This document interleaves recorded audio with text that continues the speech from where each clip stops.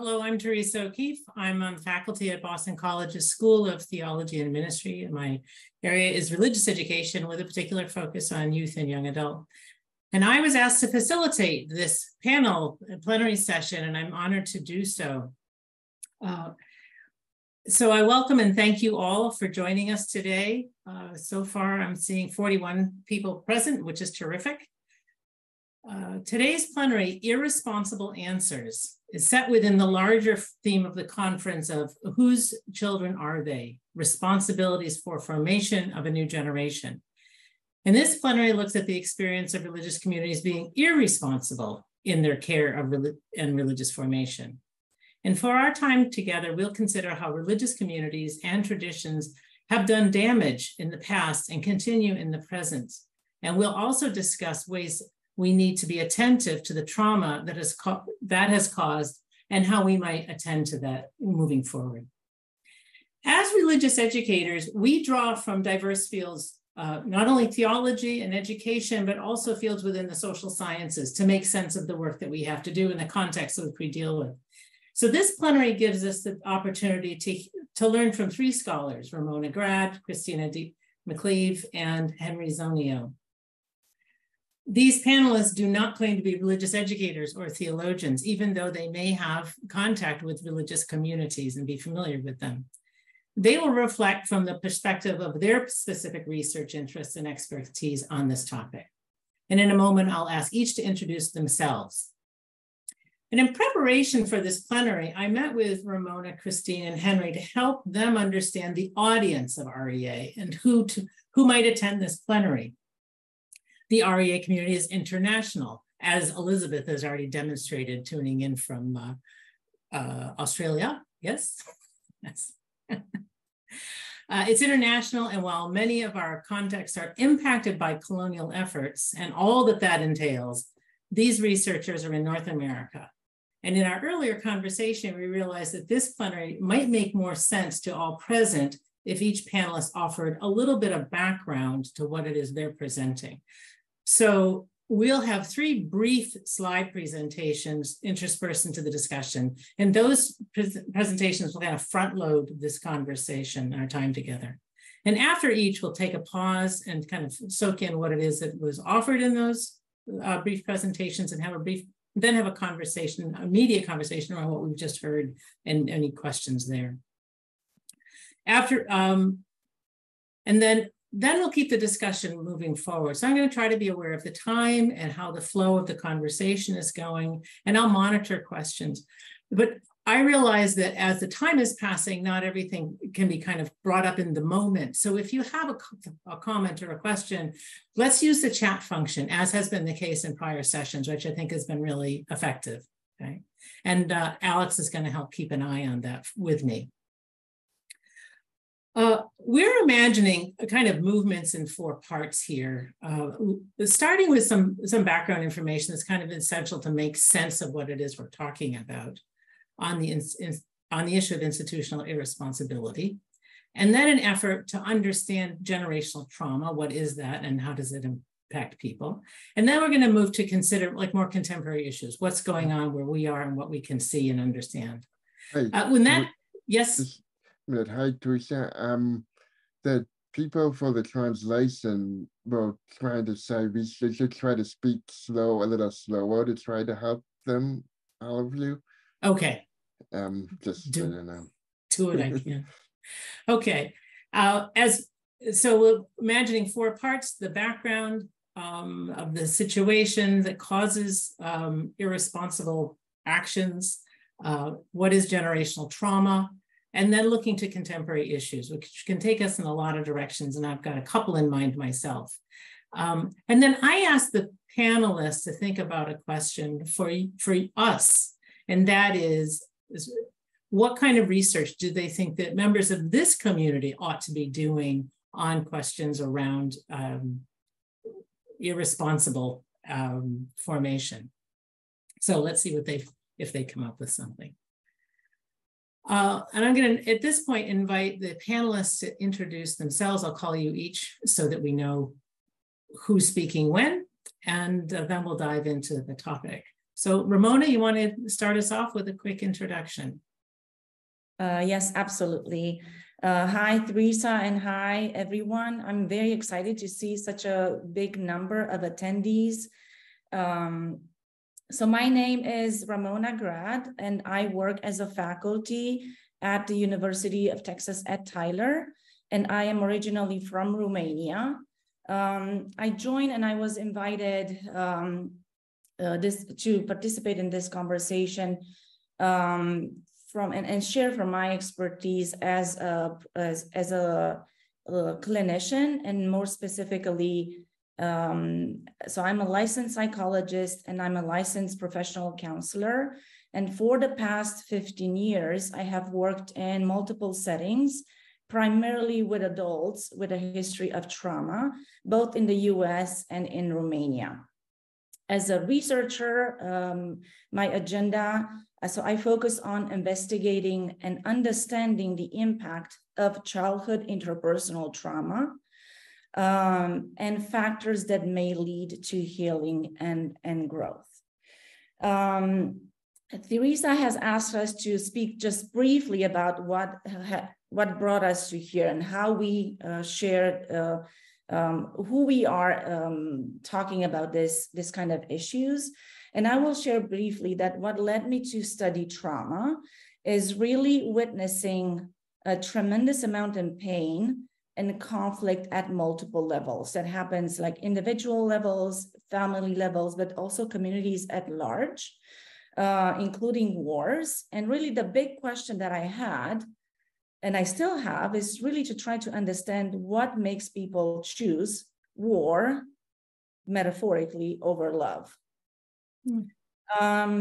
Briefly, I'll say I joined all of you from Romania. It's past 11 p.m. here. I'm truly honored to be part of this panel. And thank you for all of you who chose to spend their time in joining us. I'm really excited to have these conversations with my colleagues and with all of you. And I really come with the hope to become more aware of these issues and hopefully lead to some change later on. Thank you, Ramona. Excellent. Henry, would you introduce yourself? Yes, hi, my name is Henry Zonio, and I too would like to extend my thanks to Theresa and also Karen Marie for inviting me to be a part of this. Excited to be on this panel with Christine and Ramona. So I am, professionally, I'm administrative faculty at Asbury University. I'm a sociologist. And my areas of study that I do is taking a look at how children learn about, right now, how children learn about race and gender within the context of Sunday school and Christian education, religious education spaces, and the implications of that, what that looks like. And I'll talk a little bit about that more later.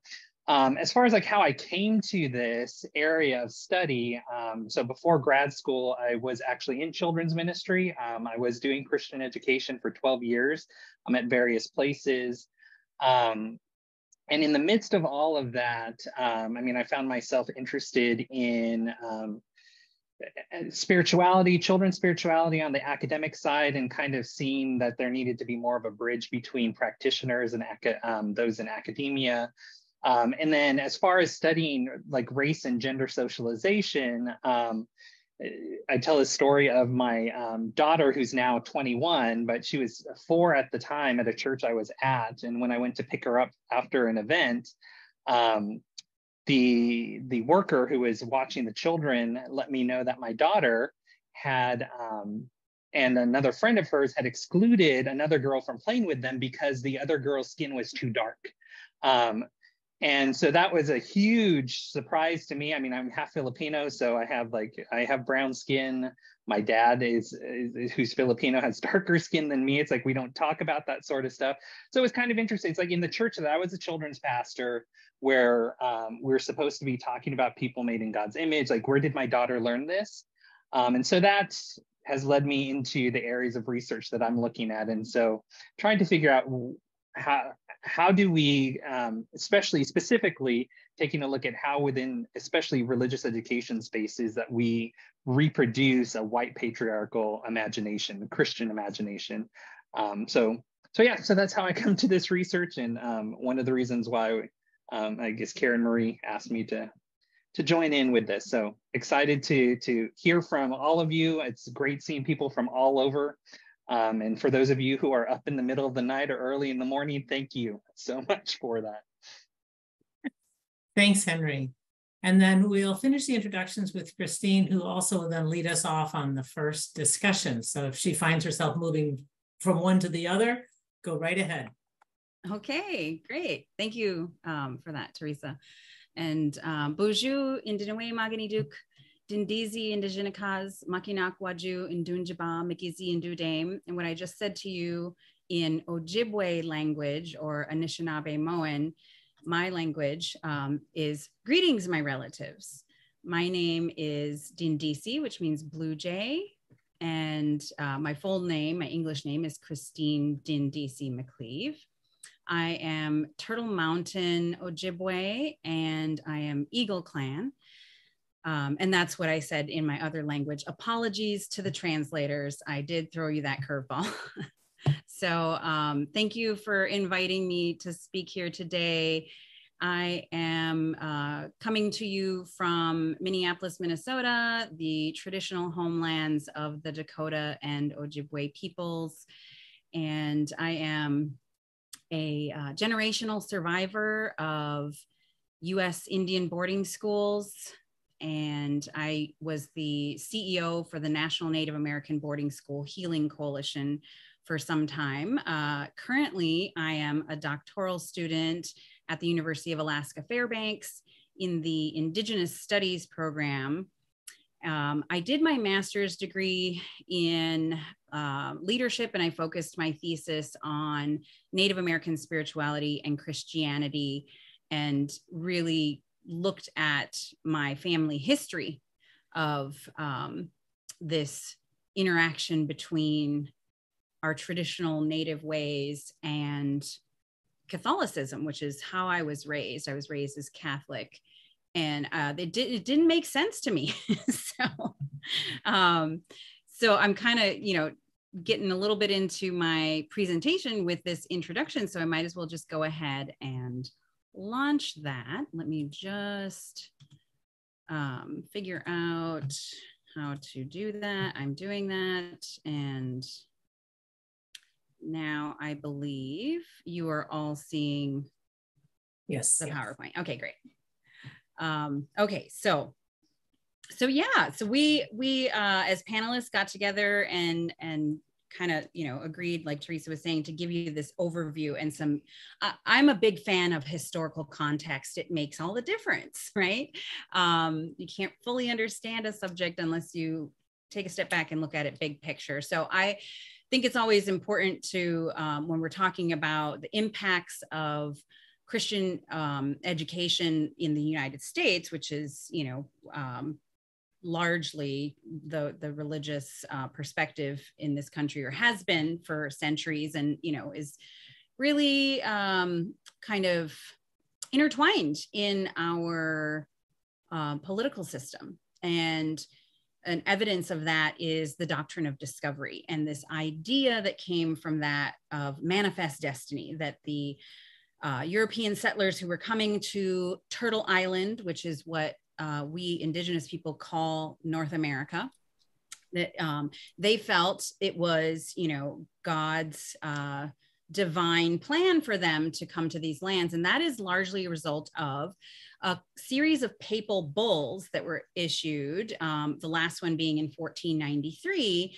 which literally said that if people of European Christian Catholic descent found lands that were being inhabited by non-Christians in Africa and North America and anywhere they were colonizing around the world, that they could claim those lands for the church and the crown.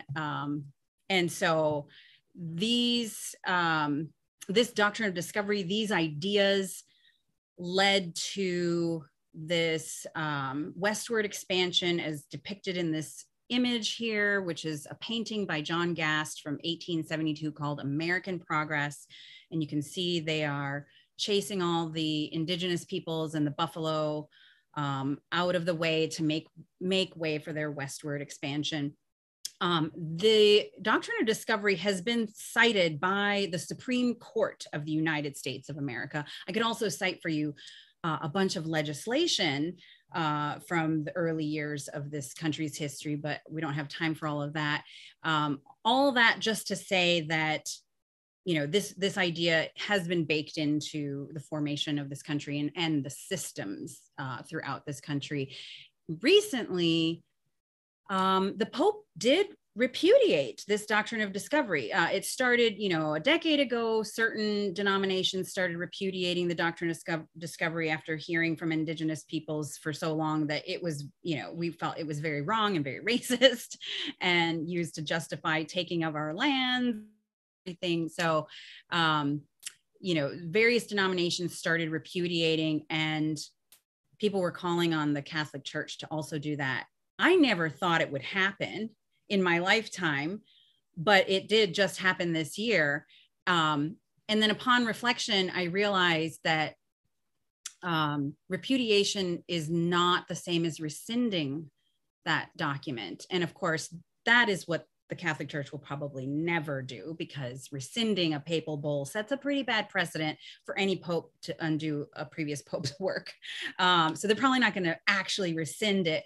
But as long as it still exists, if it's not rescinded, it still exists and can still continue to be cited by, you know, the Supreme Court and other places in this country and around the world. And it's certainly also not the same as reparations or repairing the damage that has been done. But repudiation is essentially an admission that it was not good, it was wrong, and shouldn't have been done. But it's kind of like an empty apology. Nothing changes because of that. So, you know, that's a little bit of the historical context and how religion has shaped how colonization has impacted indigenous peoples. Another example is the ghost dance movement, which led to the Wounded Knee massacre in 1890. Around this time, you know, around the end of the 1800s, not only was the Civil War happening, but the Indian boarding schools that were run by the government were starting to expand. And this was an example of what had already been going on with boarding schools and Christian education in this country. And so the government then just made it like an official policy and actually passed legislation to give money to the churches to run these schools for Indian education. And so it was illegal at that time for Native people to have their ceremonies, to pray and gather in their traditional ways. And this ghost dance movement was basically like an underground movement to pray in secret at night. And that's what this painting is depicting here.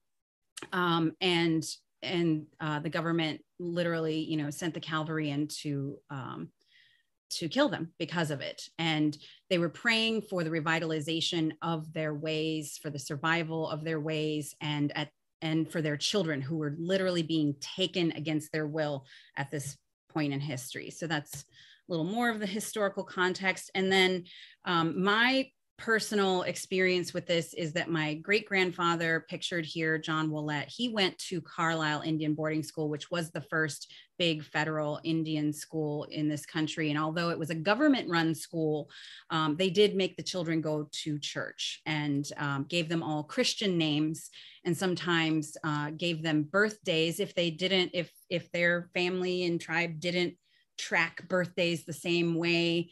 They would assign them a birth date, and they would often give them Christmas or the 4th of July or something like that. And then my grandfather, also pictured here in his Navy uniform, went to a Catholic Indian boarding school.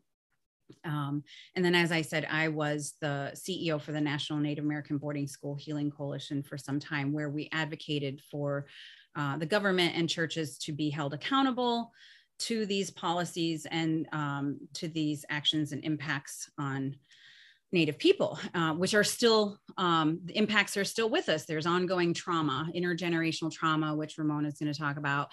But when I did my master's thesis, this is the title. You know, academia, the titles get long.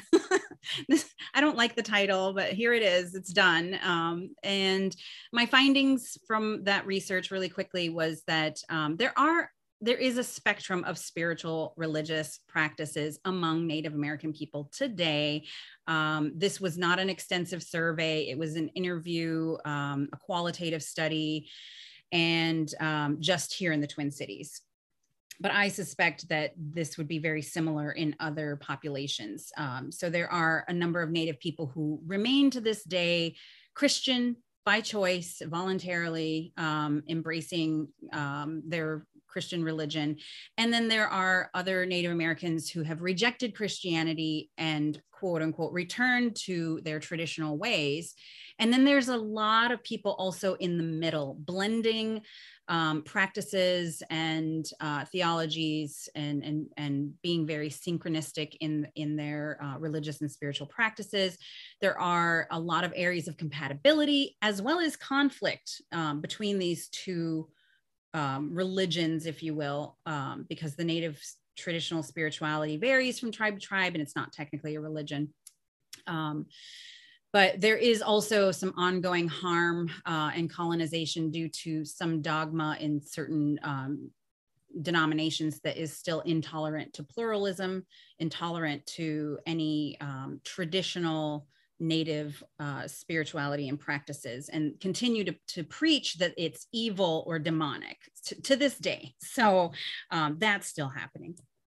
So I just like this quote because it really sums it up. I know I didn't have much time to dive into this, but for Native people to follow Jesus, they can best do so not by becoming Christian, but by following their traditional ways. Any religion that is based on exclusivist notions of salvation necessarily becomes a religion tied to conquest and empire. And I think that really encapsulates that very well. So I'm sure we'll discuss this more as our panel moves on, but that's my little contribution to the historical context for you all. Let me unmute myself first. Thank you, Christine. Are you going to ask us to just pause for a moment, have a kind of take that in and it's kind of resonate with you? Is there anything that is news to you or particularly remarkable for yourself that you just kind of want to hold on to for a moment?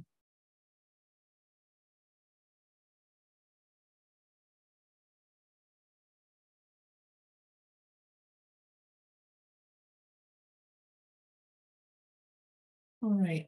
I want to invite immediate comments or questions, but I want to, one I have, Christine, is say a little bit more about the relationship between the government funding and the religious schools.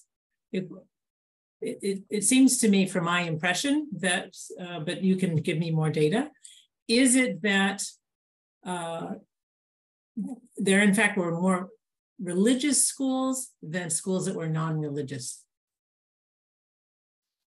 So that was part of the work that we were doing at the coalition, was researching how many schools there were and if they were government run or church run. And so that research is still ongoing. And in 2021, the US Secretary of the Interior, Deb Haaland, launched an investigation into the government's boarding schools. And so they'll come out with a report, hopefully, in the next year or so, that gives more detail about that. But at the time that I was at the coalition, we had found, approximately 370 schools that were run here in the US, and about half of them were run by churches.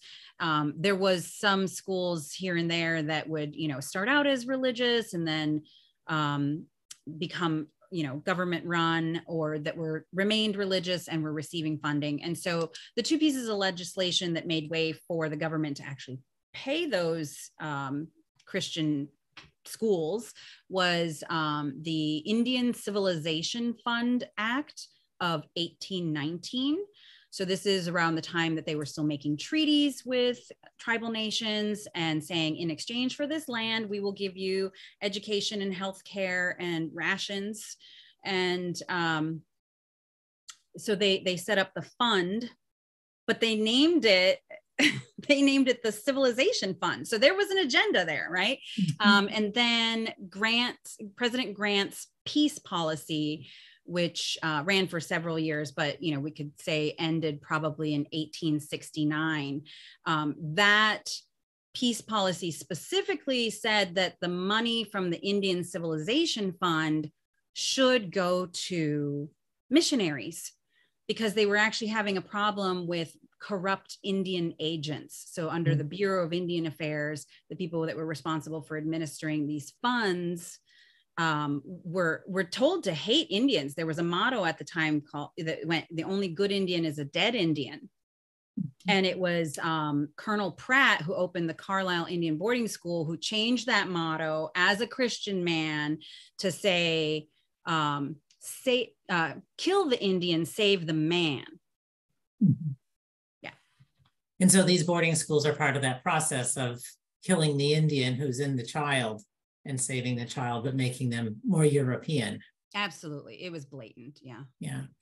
And while your work is in the United States, and thank you for your perspective on this, I also know the same kind of thing is happening in Canada.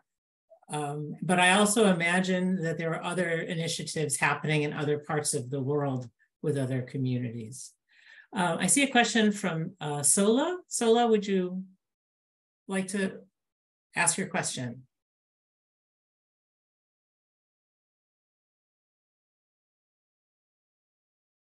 Yes, please. Well, just a comment. Well, more of a comment, and well, I hope this comes out right. Yeah. So the network kept bringing me in and out, but hearing Christine, the parts I heard, and seeing her, different pictures came to my mind. Like growing up and seeing Indians with these funny caps and all that, and native wears, and like, oh, so she's an Indian, like she looks like an American, like not like those Indian pictures, the stereotype stuff. So, but um on a more serious note, the things she has said, I can resonate with them, because a lot of that happened to us too in Africa, where people came and sent the original owners packing, or at least made them feel like they were doing them a favor and took over things. And that's part of what I was raising earlier, where hospitality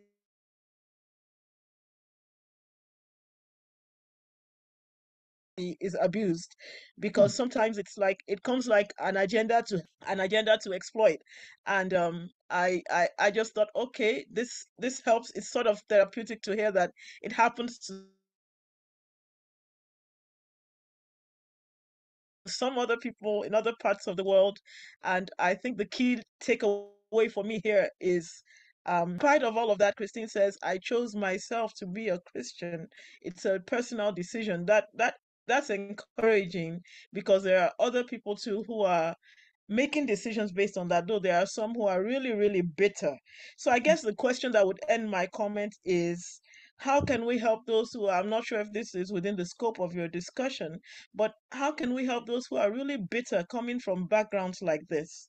How can we help them to overcome the bitterness that they have as a result of the exploitation they and their ancestors have experienced? Thank you. Thank you, Sola. And I think that's an excellent question. Let's see how that question gets attended to, whether it's answered directly or indirectly in the course of our time together. Terrific. And I also see Elizabeth in the chat saying the same thing in Australia with the Aboriginal people. So yes, when we were talking in our preparation, we knew this was not a unique experience to North America, but in fact, a global phenomenon. And CJ, do you want to contribute something here? Yeah, thank you, Theresa. Good to see you. And Christine, thank you. Thank you for those words. I'm also doing research on boarding schools, and specifically Christianity's diseased imagination, as many scholars call it, when it comes to these narratives of conquest. And so far, my research, I traced it back to, as far as back as Eusebius in his history, ecclesiastical history, where he Christianed Constantine as kind of the second coming of Jesus in some ways. And so that's, and Cornel West is also very well known for saying that that's when Christianity transitioned from a prophetic form of Christianity to a more imperial form.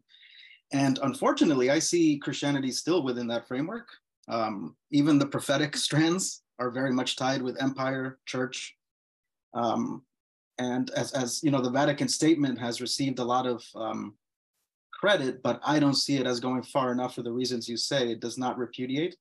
And also there's a statement in it where it says that, where Francis says there is no culture that is superior to another culture, but he doesn't go as far as saying there's no religion superior to another religion, right? And so again, the Catholic Christian primacy and the colonial matrix of power, which Christianity is so much part of, it's just, I see it as just very hard to disentangle even the prophetic liberatory kind of expressions of Christianity from the colonial matrix of power. So I don't know if you have any thoughts to share, but thank you for your presentation. Wonderful. Thank you, CJ.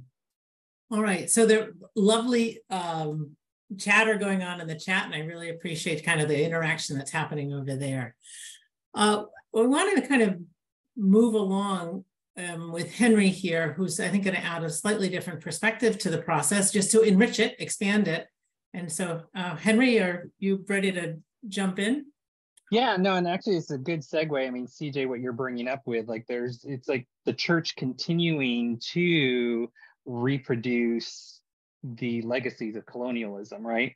And so, I mean, part of the research that I've been doing is trying to theorize, like, how do we do that? I mean, as a sociologist, trying to figure out, like, okay, what are all of these different factors that lead to churches, specifically within religious education spaces, what are we doing, whether explicitly or implicitly, that are reproducing these legacies, that are contributing to these legacies? I mean, specifically, my research was taking a look at like race and gender, but I mean, we know, those of us who study all of this know that that's all linked to like colonialism, right? And colonial forms of like what, I mean, even our understandings of what race is and what gender is and all of these different things. So my area is taking a look at socialization. And so some of you a lot of you are probably familiar with different theories of socialization. I'm gonna go ahead and pull this up here, but just to give a framework of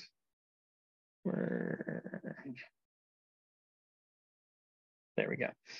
And so this is just a framework of how we look at socialization, and then want to complicate it a little bit, which might give us a better understanding of like, why is there this persistence of inequalities that are linked to the church? I mean, we take a look even within recent history in the United States, and we can look at this globally in different areas where we have this resurgence, and not that it didn't exist, but it existed, but just this reinscribing of like whiteness within religion. I mean, within the US, we take a look at voting trends and white Christian nationalism and all these things. It's like, why is this happening? Because if the model that I have here, I mean, those green circles would be people like children, volunteers, and stuff within our religious education spaces. So, I mean, a lot of socialization theories look at institutional spaces as individual spaces. It's like, okay, well, you go into a church, you interact with people, you're socialized into religious norms and whatever norms are there. The problem with this is that if this were the model, if this was all there was, then it would seem that would be easy for us to root out colonialism, root out racism, root out like misogyny and all these things, because we just need to change the culture of our institution, and just teach kids how to treat each other nicely, and then that would just change what's going on in there. But what's actually, and one other way that we can look at it then is like, well, if it's not just the institutional space, we also need to make sure that we're taking into account like dominant cultural ideologies from wherever you are, whether it's the United States, whether it's Canada, whether it's in other countries around the world, that there are dominant ideologies that exist that have been shaped by these historical legacies that Christine has told us about. And so those have become cultural norms that are embedded into legislature, that are embedded into everyday life, embedded into the stories and stereotypes we tell about people based on skin color, based on ethnicity, based on all of these different things.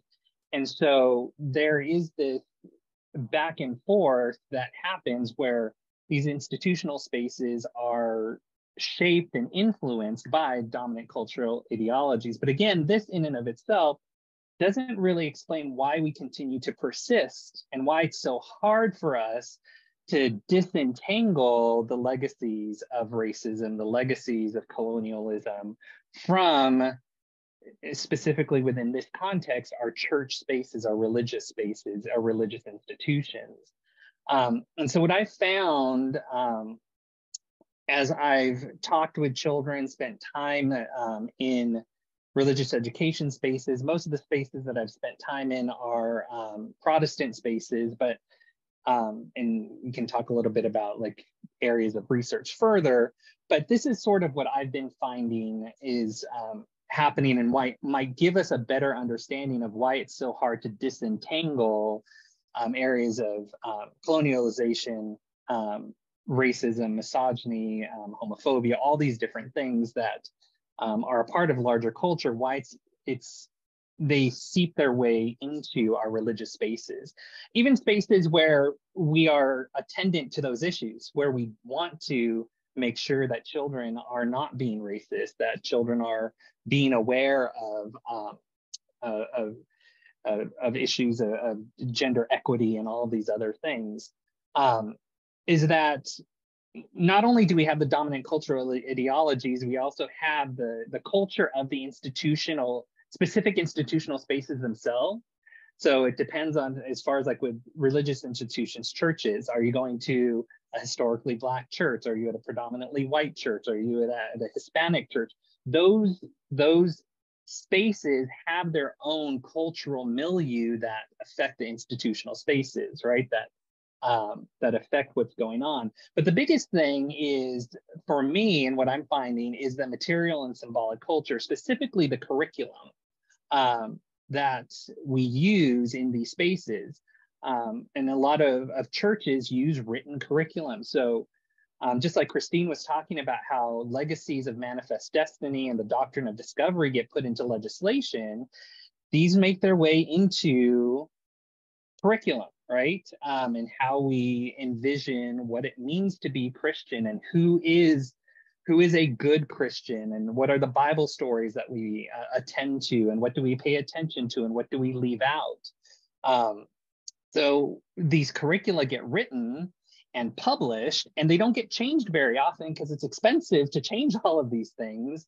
And so all of that material and symbolic culture gets used within the religious education spaces, and mostly by volunteers, by people who aren't trained in education and pedagogical theories and all that stuff, because most churches are volunteer-led organizations. We rely on volunteers to teach our Sunday school classes, to teach these different catechism classes, other spaces for religious education. And so what we're seeing, or what I'm seeing, is that the curriculum itself, which has been shaped by dominant cultural ideologies, been shaped by the cultural milieus of these institutions, make their way into the religious education spaces. And those don't change very often. And so one of the things that I also talk about, and I can talk about a little bit later, is that there are certain things that are left out of our curricula. So, I mean, most of us, if you take a look at religious education curriculum that's written for children, race is left out. They don't talk about it.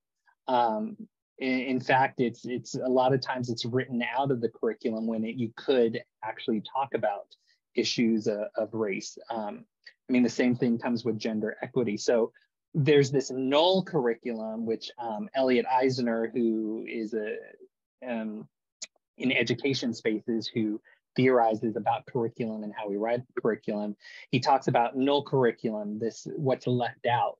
And so what I'm finding is that what we're leaving out, which are things like race and colonialism and like all these different things that we leave out, we've created an ideological vacuum. And so that vacuum gets filled with all of these other ideologies. So, I mean, it's trying to figure out, like, how do we disentangle stuff? Well, we need to attend to things like the curriculum. We need to attend to what's in our spaces, those religious education spaces. And then how do we then weave in what's already there within the biblical text and within our values as Christians? How do we intentionally include those into the religious education spaces? But by leaving them out, we're just allowing them to proliferate in those spaces.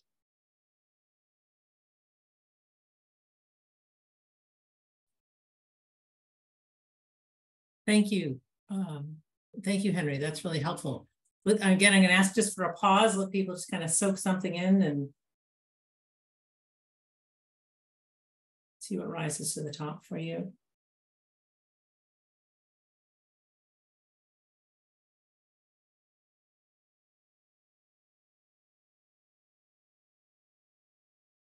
If anybody has an immediate comment or question now.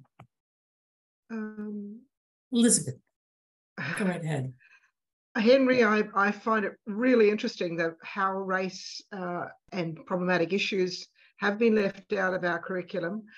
But I want to add in that at times the religious education element can be counter to the dominant culture. And so back in the 60s, 1960s, 64 in fact,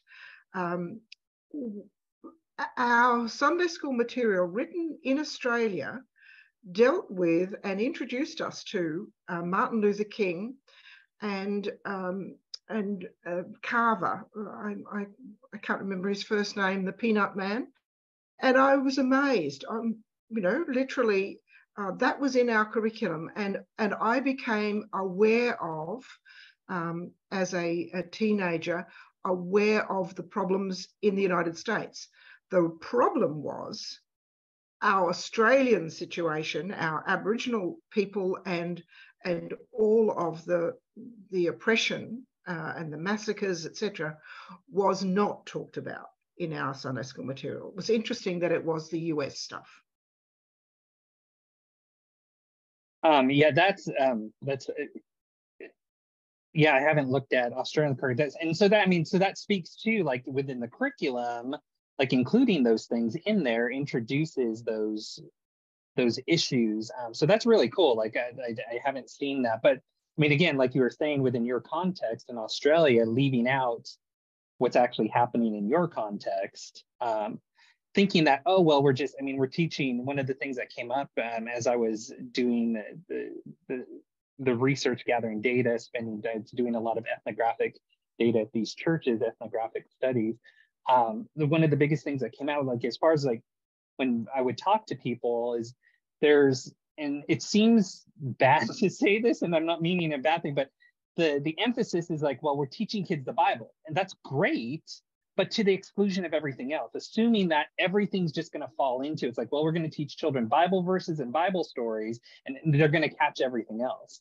And it's mostly about information, right? And I know I'm preaching to the choir here, Religious Education Associate, but that's the emphasis. And so it's like, well, we're teaching children the Bible. It's like, well, that's great, but that's not just what you're teaching children.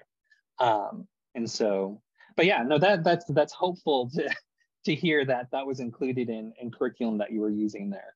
And I'm seeing that more often, that publishers are starting to do this as they are rewriting their curriculum, revisiting their curriculum.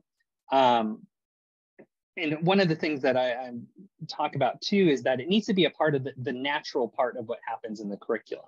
That it's not just like, hey, we're going to do a series on racial justice. It's like, well, that's nice, but like it needs to be a normal part of what goes on.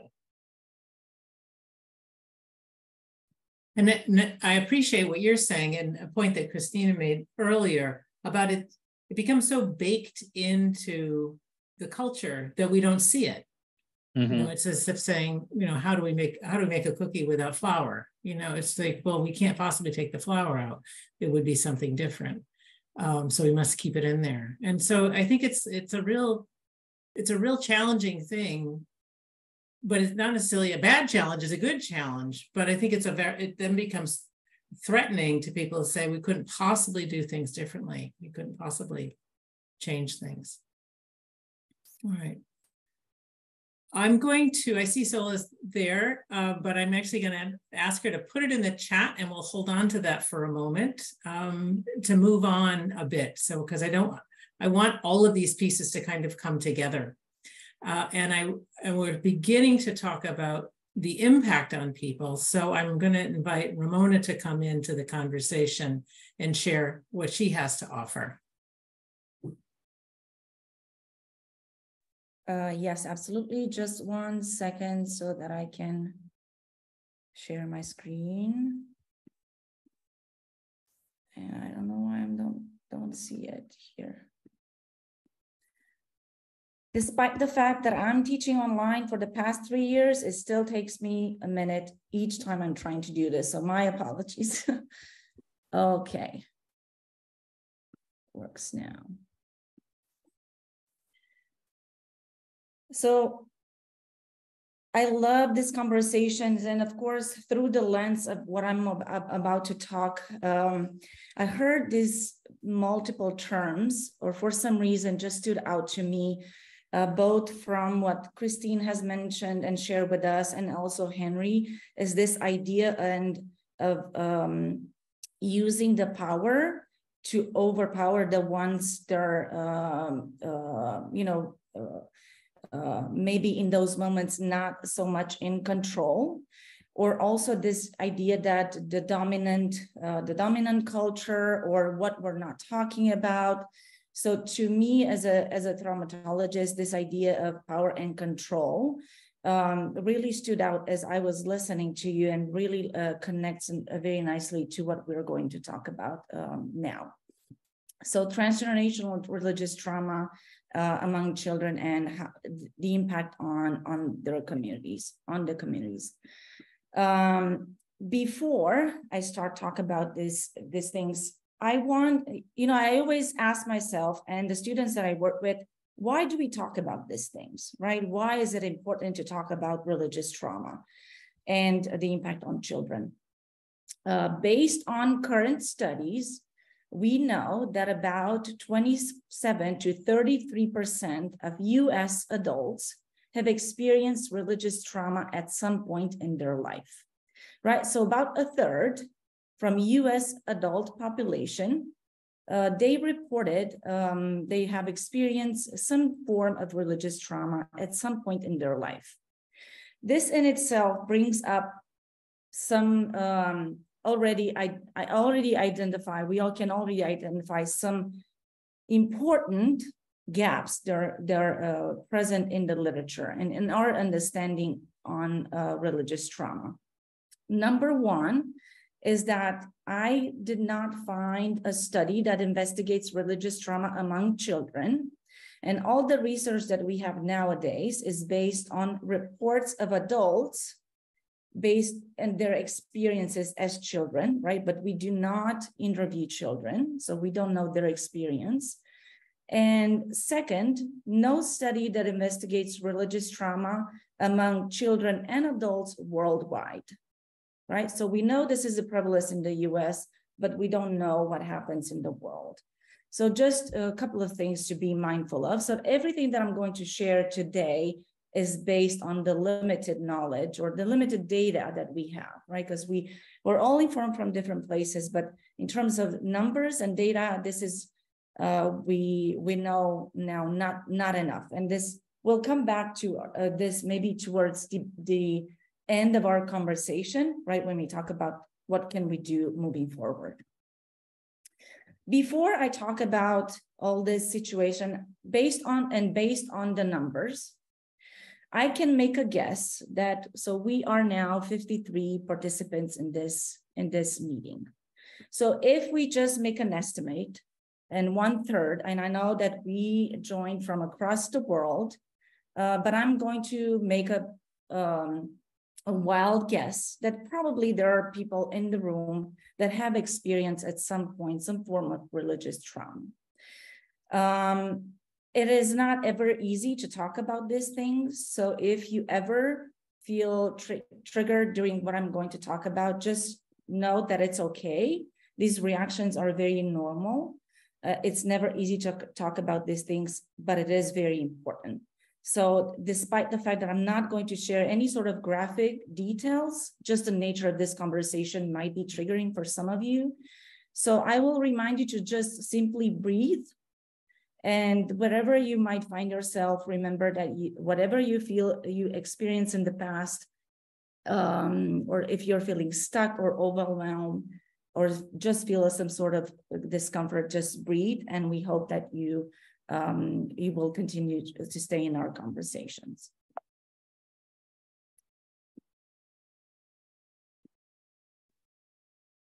So before, again, I preface a lot the conversation about intergenerational trauma, because there are some things that we all need to be aware of. Christine already shared some of examples of trauma, like the doctrine of discovery. We know about a lot of forms of trauma that happens at community levels.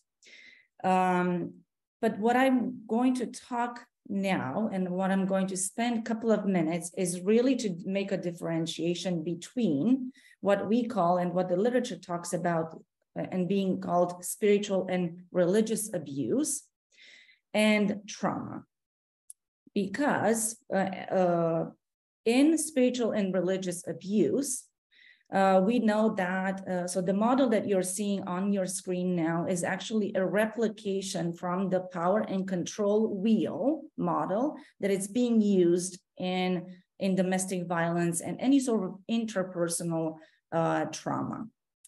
But it has been replicated because what we see in our understanding of religious trauma is that actually it replicates that model, right? So we see a misuse of power and control that intervenes at different relationship levels between religious leaders and community members, between parents and children, between just different members of community and their children. Not going to spend too much time on this, we do not have, but just something to be aware of, because it is very important when we talk about, is one thing to talk about abuse, and it's completely something else to talk about trauma. Now, trauma is a hot topic nowadays, and everything seems to be traumatizing. And it is very important to clarify this. While it is important to recognize the abuse, not all forms of abuse lead to trauma, right? So psychological trauma, as defined by American Psychological Association, is really that disturbing experience that results in significant fear, helplessness, dissociation, confusion, or any other disruptive feelings, intense enough that interferes with personal functioning. More simply said, is that psychological trauma is an emotional response to a terrible event. It's the damage that it's being done to the brain that occurs because of this event. What I share here on the screen is the difference between the normal brain and the brain on PTSD, and we have data to support, and we see images of the brain of individuals with PTSD that look very, very different. So we know that brain changes as a consequence to a traumatic event. So why am I talking about this? Because a lot of the times what we hear is the language about, well, this has happened in the past. Why don't you just get over it? So that lack of validation or the dismissal or denial. So people are asked to just get over it.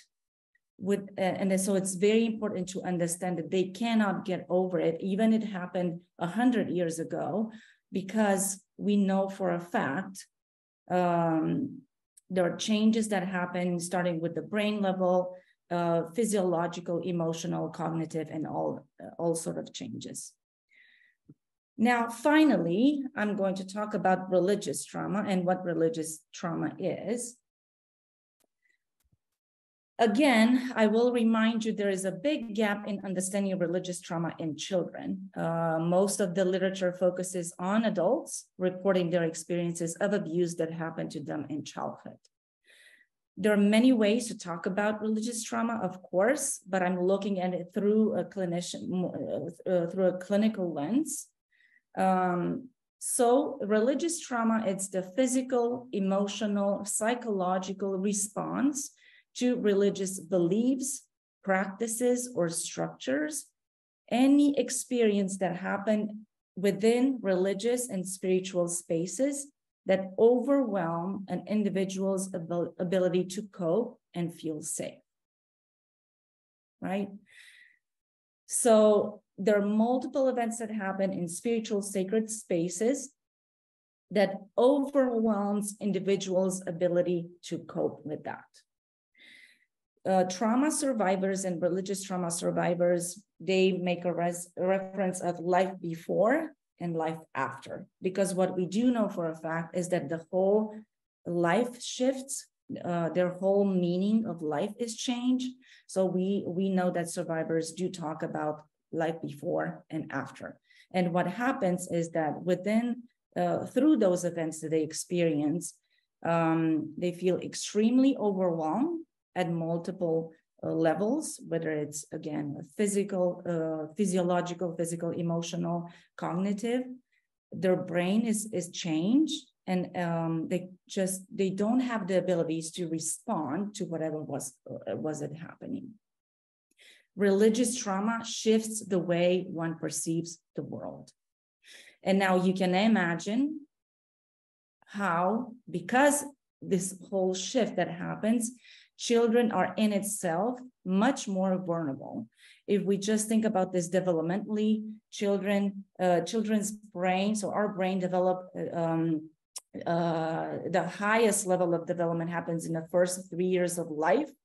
So if we think about the young children, if they are exposed to any sort of religious traumatic events, you can only imagine the effects that it may create. And finally, we talk about generational trauma, right? It is very important to understand these concepts before. So we talk about, the generational trauma.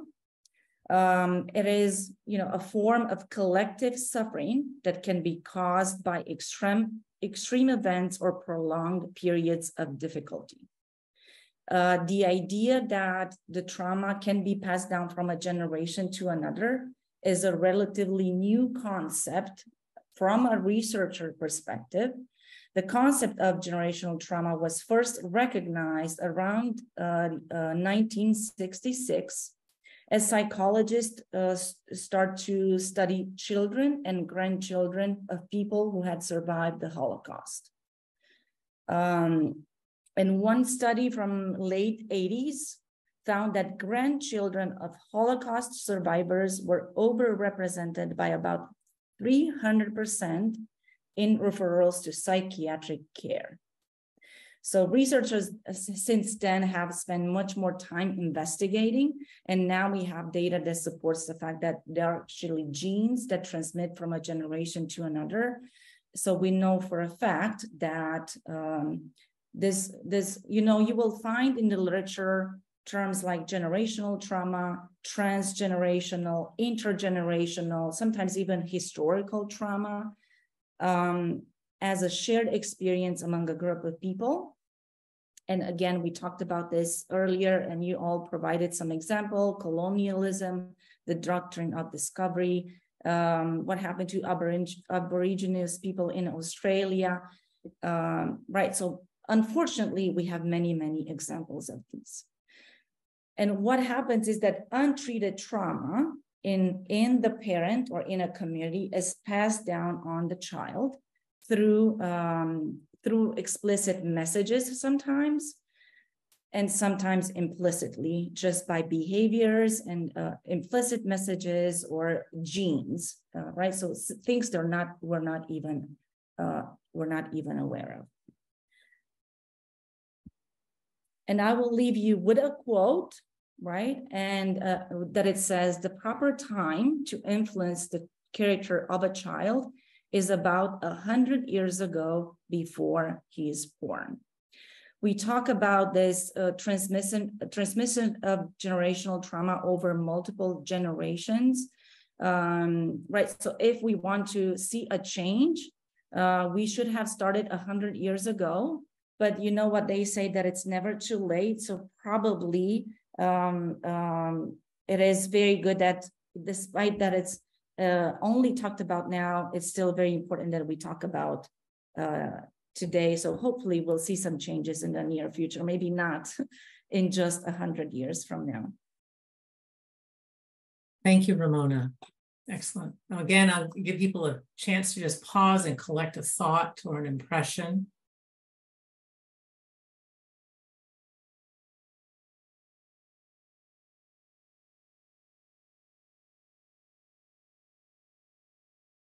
All right. And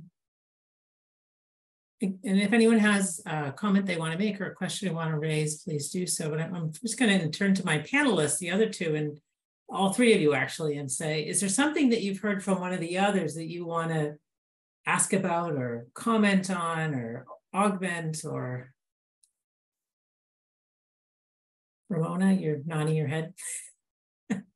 Yes, one of the things that actually stood out from what I heard from Christine at the beginning is that you very beautifully talked about the impact, unfortunately, right? The impact on communities at large.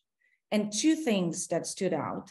The ghost dance movement, the fact that, and this is something that actually we see that it's happening. So not all individuals that experience abuse and trauma stay in that place, but they go into healing. And I see that as a form of fighting against and taking the power back, which is something that we see that, and it's possible, actually healing and growth from that trauma is absolutely possible. And we see it in examples in different communities, but also at individual level. So just like such a beautiful way of them, again, to take that power back and in the ways that it was possible.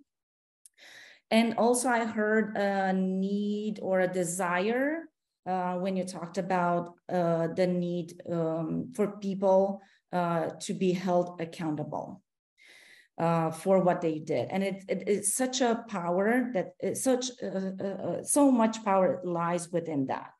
But because it's not only that individuals who were exposed and experienced any sort of abuse and trauma, they're validated, right? So it's real what happened.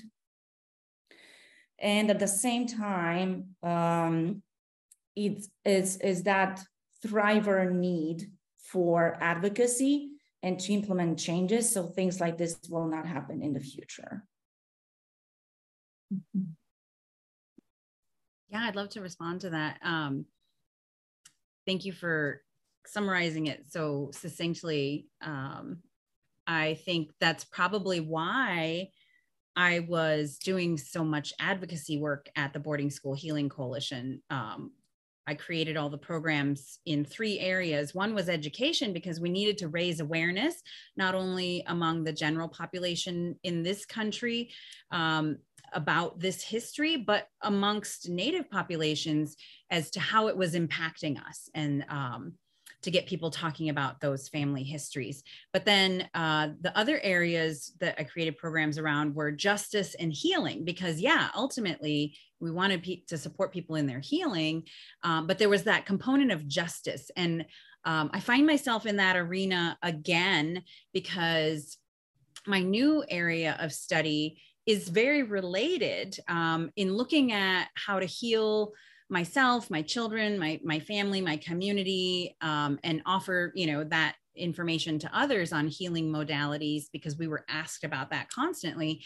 I discovered that a lot of people were using peyote religion, which is the Native American Church of North America, which has a very interesting history, because we got the American Indian Religious Freedom Act passed in the United States in 1978, but we had to have a separate act for our religious freedom, because we weren't even considered citizens until 1924. So people using the Native American Church, which I mentioned is pluralism in theological perspectives, but also using the traditional plant medicine that was there for, thousands of years being used by indigenous peoples in North America, and incorporating the traditional ceremonies, the ancient, millennia old ceremonies with the language, because the boarding schools also impacted the language. So it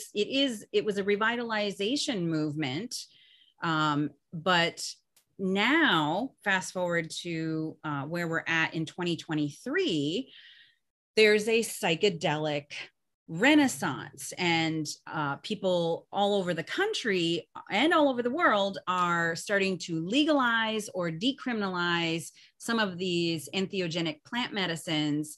And right now, peyote is actually endangered. Its ecosystems are being endangered. And so there's the need for peyote conservation, as well as the ongoing harm of colonization, because in the context of, hey, our ceremonies used to be illegal, then we got our American Indian religious freedom, and now New Agers are culturally appropriating our ceremonies. It's like mind-blowing. So I find myself in this same kind of like education, justice and advocacy as I continue to pursue my healing, and it's a fascinating area. And there are also religious institutions and different denominations, chaplains, and Harvard School of Theology. They're all taking an interest in psychedelics as well. So you're probably going to start seeing some of that move into your circles, as these powerful plant medicines really do help people feel closer to God or feel more spiritual. But I think it's important, like I said before, that we know our historical context, so that we don't do damage, so that we don't culturally appropriate what at one point we tried to genocide. Mm-hmm. Mm-hmm. Thank you, Christine. Ramona, respond to that. Yeah, because I was thinking also that led me to kind of reflect and bring back one of the things that Henry mentioned. What do we not teach, right? Because in order to teach and learn from your past, you need to know your past. Mm-hmm. And there's so much that we leave out, right? And I'm assuming, again, I'm making an assumption about this, but all of us from across the world, I'm sure that we have examples of the things that we have not learned in school about our culture, but also about other cultures, right? So how can we change if we don't have the full picture? And what are some of the many things that we don't teach? Yeah, so many things. And there's just lots of threads here that I kind of want to pick up on. One is the question of what stories you need to know in order to repair, to Ramona's point there. And I'm thinking of Elizabeth's example where she she learned about what was going on in the United States, but she was not learning about what was happening within her own cultural context. And so I'm thinking about also, as she said that, and Henry's point, I'm also thinking about the pushback that we're experiencing, certainly in the US, but probably other places in the world about, no, you can't tell those stories.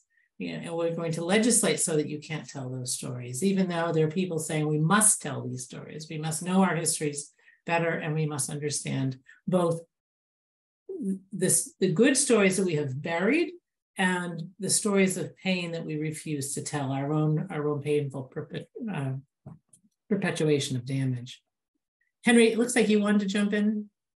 Yeah, I was just wanting to add a little bit to that, just as far as like, the leaving out these, again, going back, it's like this idea of the null curriculum. It's like, so when Elliot Eisner talks about it, he says it's like, by leaving stuff out, that limits the imagination we have to talk about certain things and even conceptualize certain things. So by leaving these things out, things like colonialism, things like, I mean, even to speak to Christine, like the history of boarding schools and stuff like that, that doesn't give us a way. We leave it out of the religious, religious spaces.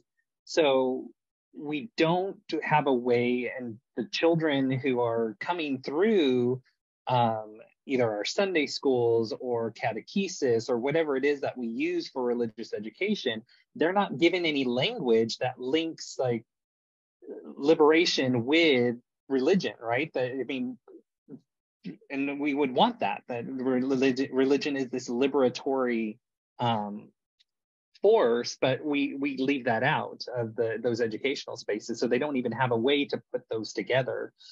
And so again, we end up perpetuating the dominant cultural ideologies. Sola had put it in the chat. She'd mentioned like the AME Zion Church and other African American denominations. They emphasize a lot of these themes, like as far as like when it comes to racism.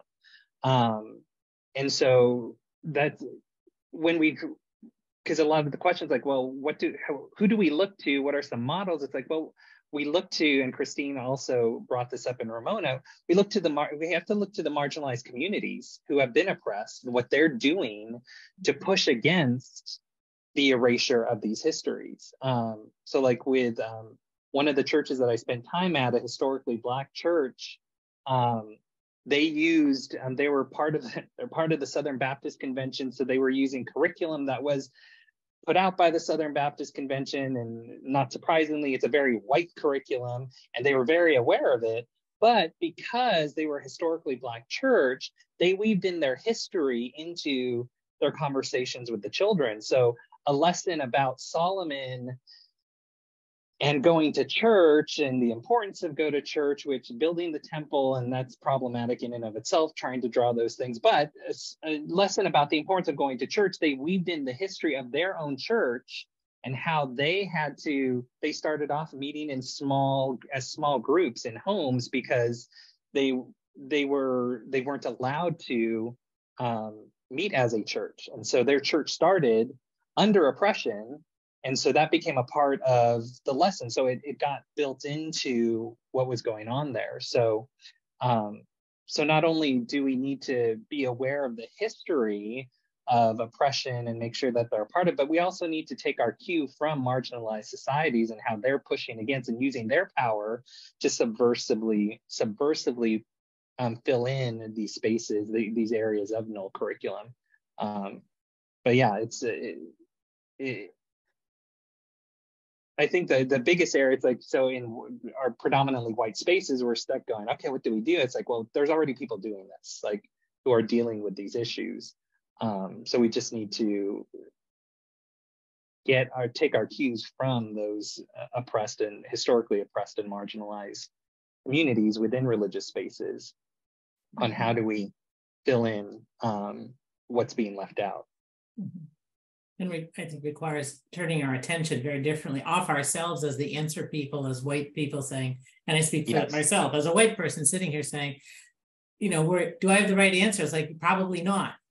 You know, turn around to somebody else and humbly learn, and try as best you can not to take over, but to use the term that was used earlier, hospitality. Don't abuse the hospitality of another who is offering you resources or a glimpse into the world as they see it and express it.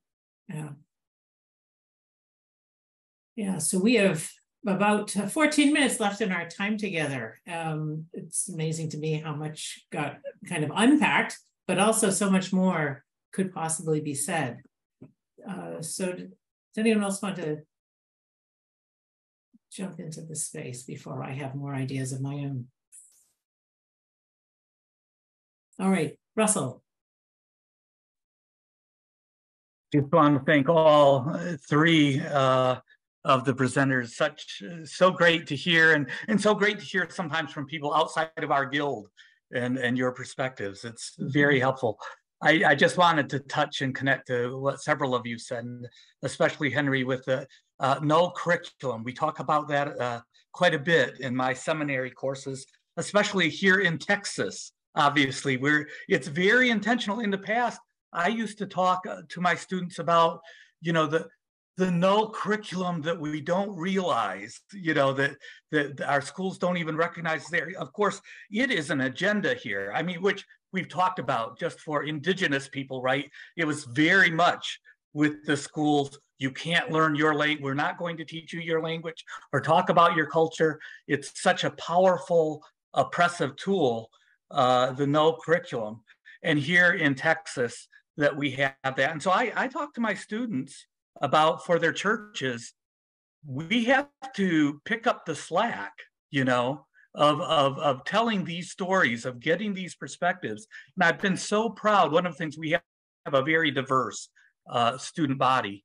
And so, you know, the dominant culture, predominantly white congregations, you know, bringing in other voices of people in color, of color, you know, African-American congregations, bringing in some of their former LGBTQIA+ students to tell those stories. We have a Two-Spirit woman who's a pastor and a leader who lends those perspectives and tells those stories, in part because it's important for religious communities to hear them, but in part just because it's part of being a well-rounded, educated person. And when you offer these programs to the community and to the youth of the community, it's sort of filling in some of those gaps that are very intentionally being forced into our public schooling and even colleges, right? In Texas, we can get into trouble by talking too much about diversity and inclusion and equity, or even being allowed to have those programs anymore in our colleges. So I just, what you're talking about is so vitally important, all of you. Thank you. Thank you, Russell. I had asked each of the panelists if they thought that there was something that members of this group ought to be investigating or considering in research projects in the future. And I wonder if among the three of you, did anyone give that thought and have a recommendation? So Christine, you're nodding away there. What do you suggest? I always have thoughts and recommendations. Excellent. I'm so glad you asked. Yeah, it's more, you know, a teaching moment, a story, because that's how my people, that's how we do. We tell stories, and then you're supposed to infer out of that. But I'll be a little explicit about why I'm telling the story. So recently I was contacted and asked to be on an executive advisory committee for a whole denomination, which I will not name, but they, I had, you know, been advocating for years that they and other denominations research their boarding schools that they ran, and that they put funding to do that research themselves, you know, behind that initiative.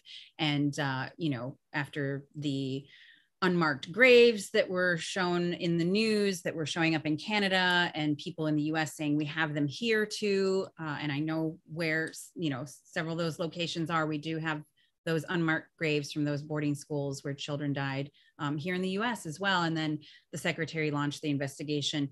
Finally, denominations are starting to do something. And so this one denomination reached out and said, we'd like you to be on this executive committee.